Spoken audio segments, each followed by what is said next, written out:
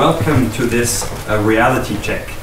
As usual with this event series, Security and Law, a reality check, we look at pressing international challenges and the role of international law and, of course, also broader international institutions for addressing them. Exactly 1 year ago, we reflected on the impact of the Trump administration's policies on international law. Today, a year later, we take stock of our current turbulent times. And we want to look at what's going on regarding the current international order. Indeed, if we look at recent editions of Foreign Affairs, for instance, we see that the state of the international order is up for debate. One issue letting go, Trump, America, and the world. Another one, which world are we living in? Are we talking of tribalism, liberalism, realism? Or one of the later ones, who will run the world? America, China, and the global order. So this is just one outlet, of course, but I do think that this reflects well the pressing challenges of today, and it reflects reflections that we should take seriously. We are in Geneva, a major hub of international institutions and law, global governance, liberal institutionalism, or, more simply put, international cooperation. Therefore, today we will discuss what it means when the major player of the world system and one of the chief designers, if not the chief designer, of international institutions turns its back on them. Will the current international institutions-based order hold? Or is it time to say goodbye? But then, what is the future going to look like? Now, we have the best and the brightest to reflect on these questions and lead our discussions. Mr. John B. Bellinger, III. John Bellinger is a partner at Arnold and Porter in Washington, D.C. and co-heads the firm's global law and policy practice. He is also Adjunct Senior Fellow in International and National Security Law at the prestigious Council on Foreign Relations. He is a member of the U.S. Secretary of State's Advisory Committee on International Law, one of the 4 U.S. members of the Permanent Court of Arbitration in The Hague, member of the Council on Foreign Relations, the Executive Council on the American Law Institute, and member of the boards of the Stimson Center, the Salzburg Global Center, the American Digi Foundation, and Foreign Affairs magazine. Mr. John B. Bellinger III has served as the legal advisor for the U.S. Department of State and the legal advisor to the National Security Council at the White House. He has tremendous experience with international courts, negotiating agreements, and also bridging divergent political and legal views on hot topics such as the fight against terrorism and the use of military force. We are very grateful that Mr. Bellinger has taken time to join us and share his reflections with us today. Mr. Bellinger, thank you so much. The floor is yours. Thank you, Tobias. Nice to be here at the GCSP. This is actually my first time in the building here, so interesting for me to see all that has been done here with the center and indeed with the whole complex. Nice to be back in Geneva. When I was legal advisor, which was the period from 2005 to 2009 in the Bush administration, I spent a lot of time in Geneva, probably as much time in Geneva as in The Hague, since much of international law is developed here. I headed the U.S. delegation for a number of treaty negotiations, including the 3rd additional protocol to the Geneva Conventions. That's the one that created the red crystal. I spent a lot of time with the ICRC talking about conflicts with non-state actors. I appeared before the treaty monitoring bodies on a number of occasions. And I was looking back, I think my last big event here was one, see how many of you all were involved in this, was down at the other end of the lake when I headed the U.S. delegation that created the Mantra document, which created some guidelines for private security contractors, something that the Swiss and the ICRC had proposed to me because of the incredible power and influence of organizations like Blackwater, which were really sort of small military organizations, but for which there were no rules. And The Swiss and the ICRC assured me that we could actually run this process without it going off the rails, and it went pretty well. The mantra document has now become the standard for private security contractors. I've now been out of office for 10 years. I spent most of my career going back and forth. Tobias and I were talking about this back and forth. I've been at our Justice Department. I've been at the State Department. I spent 4 years at the White House. I spent early in my career during the Cold War. I was assistant to the CI director, and then in between I've been in private law firms, and I've now been back for probably the longest stint that I've had doing anything back, heading the international law practice at a firm called Arnold and Porter, where actually, interestingly, for those of you who are diplomats, Tom Shannon, who was our Undersecretary of State for Political Affairs, including for the first 2 years of the Trump administration, but was the most senior career diplomat in the State Department, has just come and joined me, and that's why we've created this global law and policy practice. So this is not a time now for me to serve in government.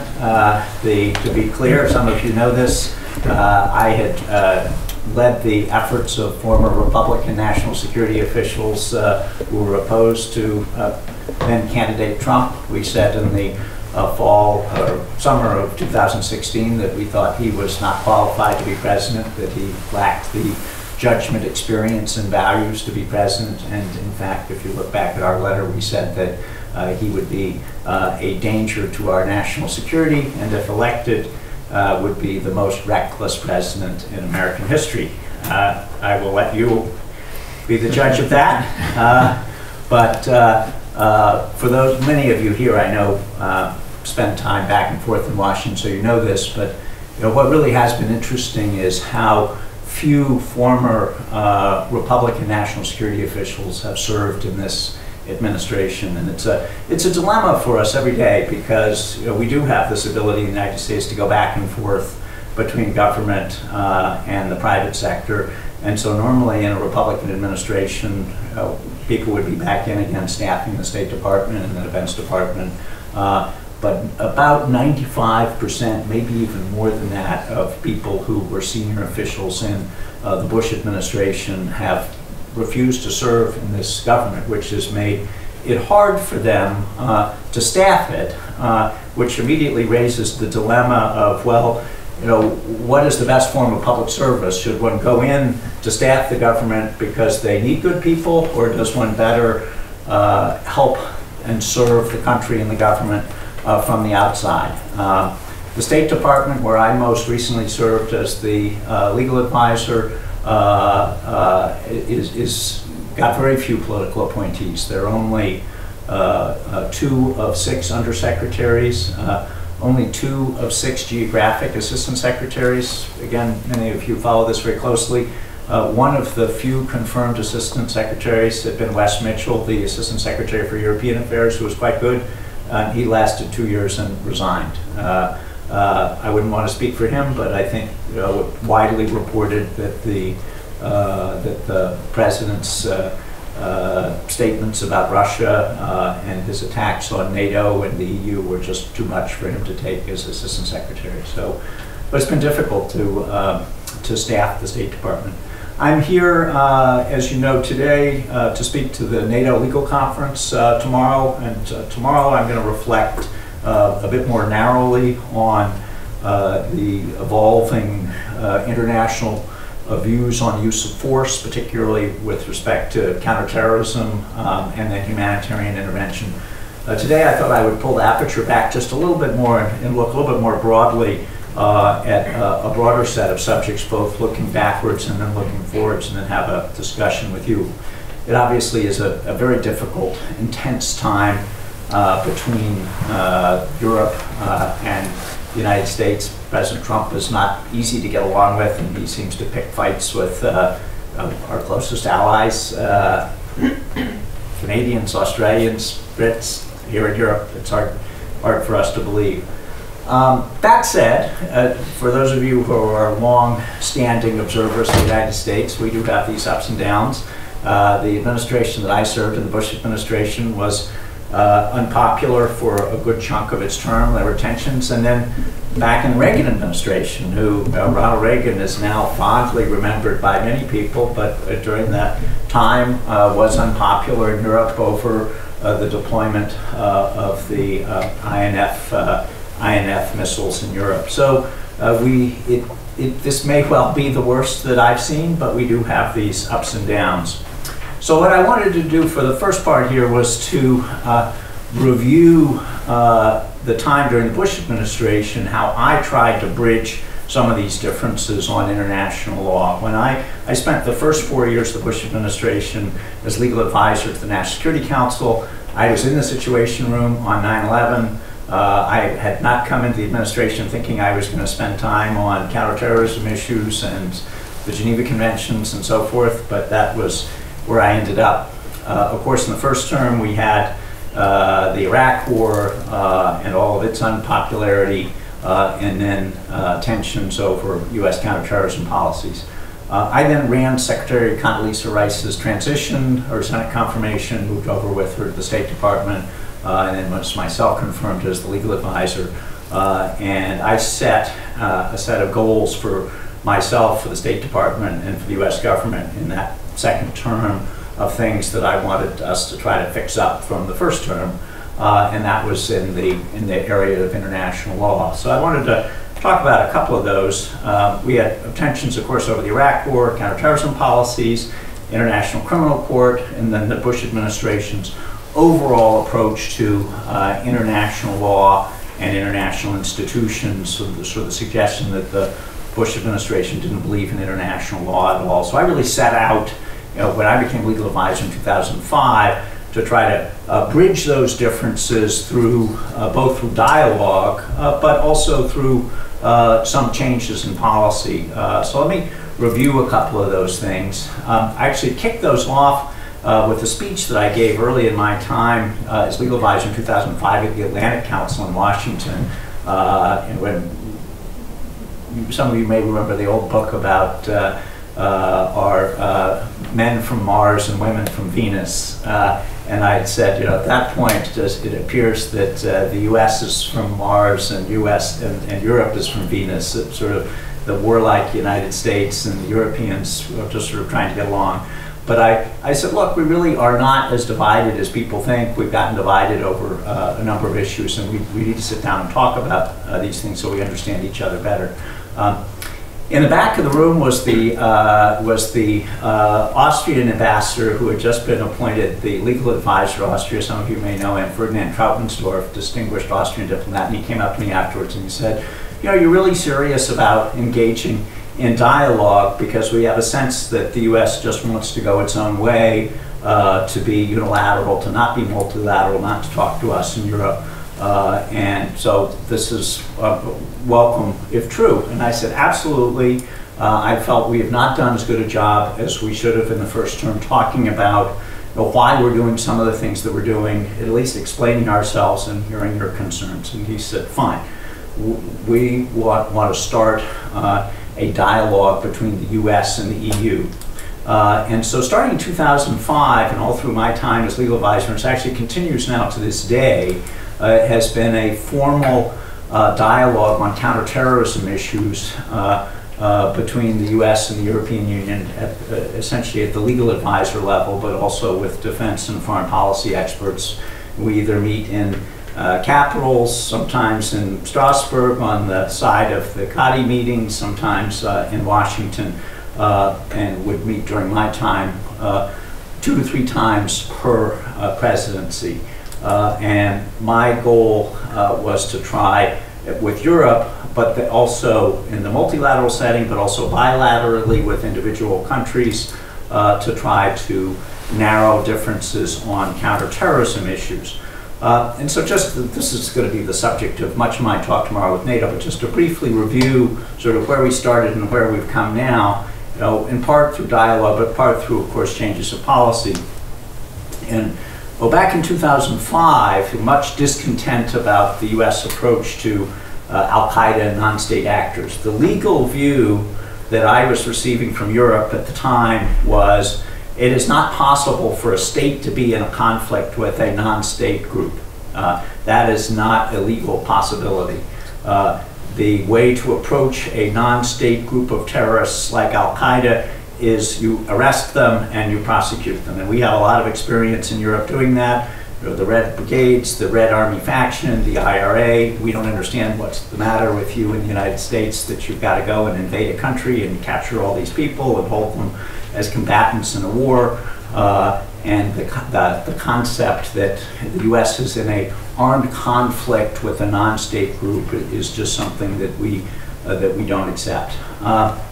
Through a considerable dialogue, though there ended up being movement from the 2005 to 2009 period, and I think growing acceptance that in fact when you are dealing with a large terrorist organization like Al-Qaeda that is state-like in many ways, that the paradigm of an armed conflict and under the laws of war it can in fact be appropriate. Now this is, let me be very quick to say, I am not saying that the US decisions in 2001 through 2009 were all correct and proper and it was just a matter of convincing Europeans that we were right. That's not at all what I'm saying. What I'm saying is we had not explained very well why we were doing certain things, what our theories were, hearing the concerns in Europe and elsewhere, and then trying to have a dialogue about these things. The Obama administration, of course, continued many of these same policies, much to the surprise of many in Europe. The idea of being in an armed conflict with Al-Qaeda, the right to hold detainees under the laws of war rather than prosecuting them, and then the controversial concept that a state can use force against non-state groups in another country if that country is either unwilling or unable to prevent the threat. So these were concepts that were controversial at the time that I was explaining them, but we had very good discussions. I heard the concerns on the other side and brought them back to Washington, and I think the explanations that I was providing were then spread around. They continued through the Obama administration, and then when the ISIS conflict started in 2014 with a new non-state group, again, that was not that was in another country, Iraq and Syria, and where U.S. U.S. and European criminal laws did not apply. Again, the same legal issues came up and confronted both the United States and Europe with the same issues of what is the appropriate legal paradigm to apply. Again, these issues have not been fully sorted out. One of the things I'm going to say at the NATO Legal Conference tomorrow is that there's still a good deal of work to do on what the appropriate legal framework ought to be for a conflict between a state and a non-state group. But in fact, in the conflict with ISIS, where we have many coalition partners, it's become accepted that a state can be in a conflict with a non-state group like ISIS, that the appropriate paradigm is not just to arrest people and then to bring them back. One of the problems that we're faced right now is what to do with 10,000 people in Syria, whether the foreign fighters will come back to Europe and the United States and other places. But there's become more of an acceptance of this legal paradigm of a conflict between a state and a non-state. So again, we've seen over 15, 16, 17 years a good deal of progress in that area, but more needs to be done. That I will say on that, linking it back to the Trump administration, that does not seem to be an area of conflict so much between the US and Europe, or at least not that I'm aware of, in part because the Trump administration has really not done anything different legally than what either the Bush or the Obama administrations did. I think if we suddenly see the Trump administration, as we occasionally see mentioned in the paper, sending more people to Guantanamo, then this could re-raise some of the concerns. Although, frankly, since all countries in Europe are struggling with what to do with the foreign fighters, in Syria and where they should go if they are brought out of Syria and brought home, perhaps there will be not quite as much criticism there. I personally have long been in favor of closing Guantanamo. I opposed it when I was in government, but it looks like it's going to be there for quite a period of time. Let me move on to the second issue, which I dealt with,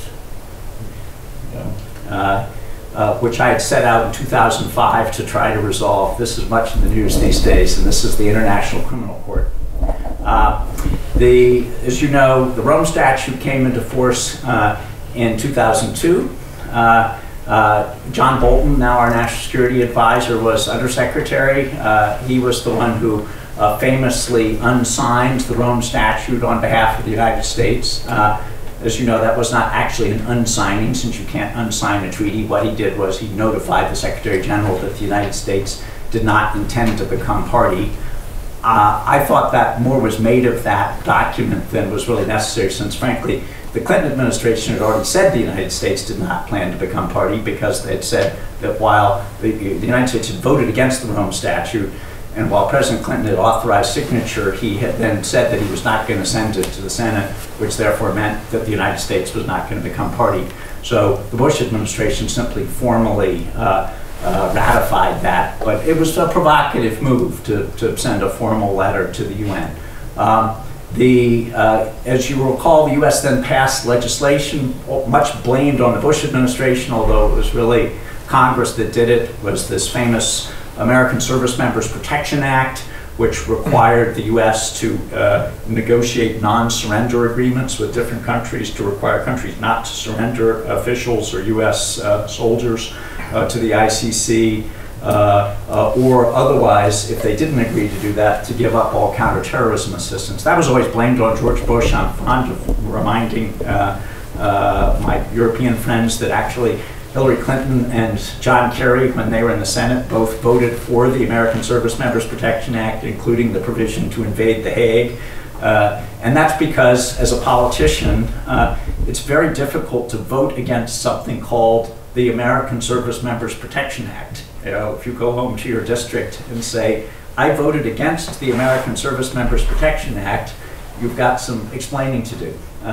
So anyway, that Invade the Hague Act and the Article 98 agreements were always blamed on George Bush, but it was really something that Congress inflicted on us. Nonetheless, you know, that strategy, or that 2002 to 4 period of the unsigning of the Rome Statute and these Article 98 agreements created a lot of friction in Europe. I set out in the second term to try to resolve that within the bounds of US policy, which was we were not going to become party to the Rome Statute, but we supported the ideals of the International Criminal Court. Obviously, the people who had committed genocide should be held accountable. So in the second term, we shifted. One of the first things we did was actually to allow the Darfur genocide to be referred to the International Criminal Court. The US abstained on that resolution, much to the surprise of many, and then supported the ICC's investigation of Bashir in Darfur. I then, for the whole second term, gave a number of speeches in European capitals saying, look, we've become too divided over the International Criminal Court. We share its goals. You need to understand the United States is not going to become party to the court because we think it's flawed. This is not a Bush administration policy. This is something that started in the Clinton administration. And so we need to basically just agree to disagree. That you in Europe and other supporters of the ICC must not think that you are ultimately going to persuade the United States to become party, because it's not going to happen anytime soon. What we can do is agree, though, that the ICC is doing some useful work. It has a role in international criminal justice, and the United States is prepared to support it. I think there was some initial skepticism when I was giving these speeches, but by the end of 2009, there was a recognition that there really had been a pretty significant pivot in ICC policy. That continued throughout the Obama administration. I think there had been maybe a hope that the Obama administration would then submit the the Rome Statute to the Senate. That, of course, didn't happen. And somewhat warmer approach to the ICC, but pretty much a continuation of peaceful coexistence and cooperation. Unfortunately, ICC now much back in the news because John Bolton, now National Security Advisor, gave a major speech in Washington last fall. His inaugural speech as National Security Advisor, and somewhat remarkable given other threats to our national security from China, from Russia, from North Korea, from Iran, that his maiden speech was an attack on the International Criminal Court. But John has never liked the International Criminal Court, and he's a lawyer, and so he gave a very, very strong speech saying that if the ICC continues to come after the United States in this investigation of U.S. activities in Afghanistan, that the U.S. would prosecute the prosecutors and freeze the assets of the judges and deny them visas. So a really very hostile approach. I thought this was unfortunate because what it really did was to completely undo the work that I had did from 2005 to 2009 to put the relationship between the U.S. and the ICC and ICC parties on a path of peaceful coexistence. To be clear, and you can probably tell this already, I didn't do that because I was a ICC lover, although I do think it has a role to play, but I also think that the court has flaws. What I saw, and this gets to the point I'm making overall, is there are ways to bridge these differences, and we had bridged them in the second term of the Bush administration. Now, that said, the Trump administration, John Bolton, are in fact reacting to a pretty significant provocation from the court. The prosecutor, for the first time, is threatening to investigate the United States and has recommended to the pretrial chamber that the US be investigated. So no country in the world, and certainly the United States, is going to just ignore that. Any state, including the United States, is going to push back. I think John Bolton pushed back harder than was necessary. I don't think he actually could have cleared the speech that he gave, which suggested that he was going to freeze the assets of judges and prosecutors and to deny them visas and to try to criminally prosecute them. I don't think he probably cleared that with our Justice Department and our Treasury Department, because I don't understand as a legal matter how he could actually do that. But again, this is an area that cries out for the issues to be worked out. I'm sure we'll have a discussion about this in a minute. I'm fully aware that the concerns that people have about U.S. military activities in Afghanistan, but whether the U.S. should really be in the sights of the ICC, my argument would be that the prosecutor is going to do more long-term damage to the court by coming after the United States than by trying to really go back to the peaceful coexistence that we had had where the United States was supporting the court. So that was just another set of issues that I had tried to resolve that unfortunately have now come back much in the news. Last one was sort of the overall approach to international law and international dispute resolution generally. There was a belief, I think, in Europe that the Bush administration didn't believe in international law at all. And I just want to give you a couple of facts and then bring you up to where we are in the Trump administration. One, some of these statistics may surprise you, but during the Bush administration, we got 163 treaties approved by the Senate. That's more treaties, more new treaty law in an 8-year presidency than at any point in American history. In the 4 years I was legal advisor, from 2005-2009, we had 110 treaties approved by the Senate. That's an absolutely stunning number of treaties. Bilateral treaties, multilateral treaties, law of war treaties. Mike Meyer from the Defense Department here helped me to negotiate a number of the CCW treaties, the Red Crystal Treaty. We dusted off the old 1954 Hague Cultural Property Convention that the United States had negotiated after World War II, and then it failed to ratify, and we had that ratified. Environmental treaties, human rights treaties, a whole variety of different treaties. And these were all personally transmitted by President Bush, because every treaty has to be transmitted personally by the president, and then under our system, when the Senate approves it, then comes back to the president for ratification. The president ratifies the treaty with the advice and consent of the Senate. So these were all sent over and then ratified by the President of the United States. So more new treaty law during that period than at any point in American history. Just by way of comparison, during the 8 years of the Obama administration, only 20 treaties approved by the Senate. In the last 2 years under the Trump administration, I think it's only been 6 treaties approved by the Senate. So my point there is, one, a lot of new international law was adopted by the United States during those 8 years of the Bush administration. And then two, corollary, unfortunately we are seeing a real trough in our Senate's willingness to approve treaties right now. Even old bilateral treaties like extradition treaties and tax treaties, things that no senator ever used to have problems about, we have conservative members of our Senate opposing.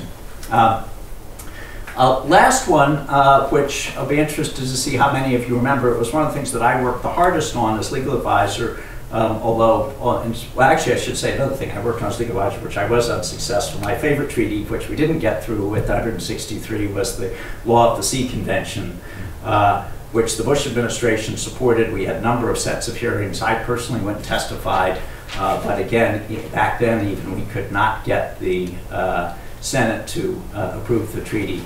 My children, who were then teenagers at the time, got so tired of me talking about the Law of the Sea Convention that they gave me a button at Christmas, because they were convinced that I could not go through any conversation in life without somehow inserting the Law of the Sea Convention. So they gave me a button that said, "Please ask me about my treaty." The last really goes to the heart of international law and dispute resolution, which is proceedings before the International Court of Justice. I don't know how many of you remember this, but during the Bush administration, Mexico had sued the United States over a group of Mexican nationals who had committed crimes and murders in the United States, had been convicted and then sentenced to death in a variety of different states, mostly Texas, California, some other places. The legal issue was that when these Mexicans had been arrested, though, they had not been notified of their Vienna Convention consular rights, the right to access to a consular officer. Largely because the arresting officers, when they found someone who speaks Spanish in Texas, the immediate thought is not, "Oh, you must be from a foreign country." It is, "Well, you must be a Spanish-speaking Texan." But so it's true that these arresting officers had failed in their treaty responsibilities. Mexico ultimately sued the United States before the International Court of Justice for a violation of the Vienna Convention. The United States lost. The ICJ ordered the United States to review the convictions of all of these Mexicans. So the very first international law issue that I and Secretary Rice were confronted with in 2005 was what to do with an order of the International Court of Justice that told the President of the United States that he had to tell all the states to review these death sentences, including in his home state of Texas, where there had been grisly murders committed. So this really pitted the most sensitive issues of domestic politics with an obligation of the International Court of Justice. What you may not recall is that on the recommendation of Secretary Rice, President Bush then issued an executive order ordering the states, including his home state of Texas, that they had to comply with the ruling of the International Court of Justice. I can assure you that as president, his mailbag was not filled with letters telling him, "Mr. President, you have done the right thing." It was incredibly unpopular. And in fact, Texas, then his home state, then sued the president. It was essentially Texas versus the President of the United States, saying, "You cannot tell us in Texas what to do." For those of you who know American politics well, this case then went all the way up to the Supreme Court. Texas was represented by its then Solicitor General, a man named Ted Cruz. So it was Ted Cruz versus George Bush. I was on the briefs for the Bush administration defending the president's action to comply with international law, a ruling of the International Court of Justice. I will tell you somewhat sensitively, we got no appreciation for what we were doing in the rest of the world, and we got opprobrium heaped upon us in the United States for listening to a group of 15 judges in The Hague. Nonetheless, the president tried to do the right thing. Sadly, our Supreme Court, somewhat surprisingly to me, said that Texas was right, that the president did not have the power under our Constitution to order the states what to do. Well, they conceded that he was bound under the UN Charter to comply with rulings of the ICJ, but said that under our Constitution he lacked the power as president alone to tell the states what to do. So this gets a little bit to some of these issues of the national emergency in the wall, that the president cannot by himself just order things to be done, even if it's for the right reason. So just a little bit of a reminder of some of the issues we dealt with in the Bush administration, and then winding up with the Trump administration. Interestingly, there are actually 3 cases against the United States before the ICJ right now. Iran has sued us twice. One over the Iran deal, for pulling out of the Iran deal. Second, for seizing some of their assets to pay a counterterrorism judgment, which they said was a violation of their sovereignty. And then the state of Palestine, even though it's not a member of the United Nations, has sued the United States and the ICJ for moving the embassy from Tel Aviv to Jerusalem. So the United States is currently defending 3 cases before the ICJ. My successor, several times removed, the current legal advisor of the State Department, who's really very good, has been defending those cases. I worry a little bit about what the administration may ultimately do if the rulings in those cases don't go the right way. John Bolton has already announced that we have withdrawn from the Treaty of Amity with Iran, which would prevent Iran from bringing more cases against us, although candidly, there's not much amity between Iran and the United States these days anyway, so probably makes sense to withdraw from the Treaty of Amity. So where does that leave us? I've reviewed this history a little bit just to say, look, there were tensions between the United States and Europe during the Bush administration. We worked in the second term very hard to resolve them and made some progress in a number of areas. Dialogue is very important. We sometimes, we talk a lot about dialogue and sometimes make fun of it, that there's too much talking and not enough action. But certainly talking through these issues really will help. I personally think that with respect to the ICC, that there would be ways to try to resolve those issues through more dialogue. And then in some of these other areas, I think sitting down, try to understand, for the Trump administration, understand concerns of its allies, but also for its allies to understand some of the concerns of officials in the Trump administration. President Trump, despite his inexperience in government, is representing in particular a block of Americans who feel that they have not benefited from globalization, that life has passed them by, that the United States has gotten a bad deal. And as all of you know, there are blocks of voters in all of our countries. This is what's going on with Brexit. This is what's going on in Austria. This is what's going on in countries all across Europe.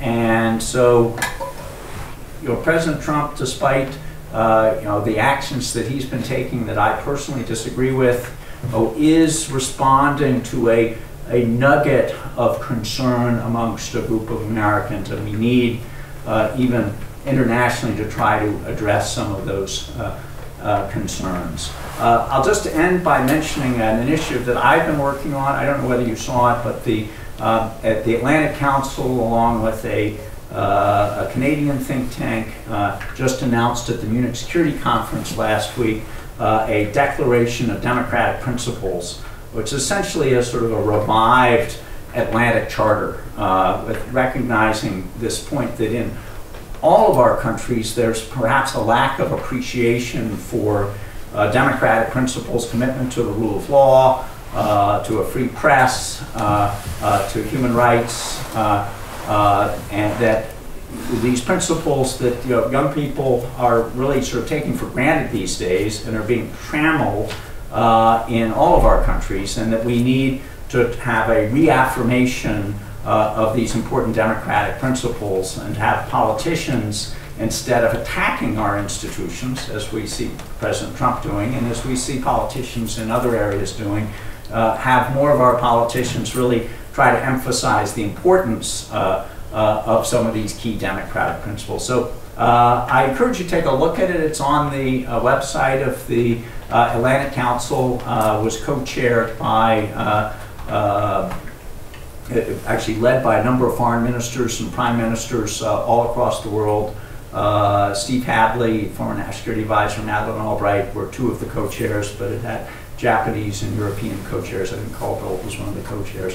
And there's an effort to not just have this declaration of principles set out, but to then try to really get it reaffirmed in all of our countries. So why don't I stop there? I know I've touched on a whole lot of different issues, both reviewing history and also talking about where we are in the Trump administration, and I am happy to take your questions.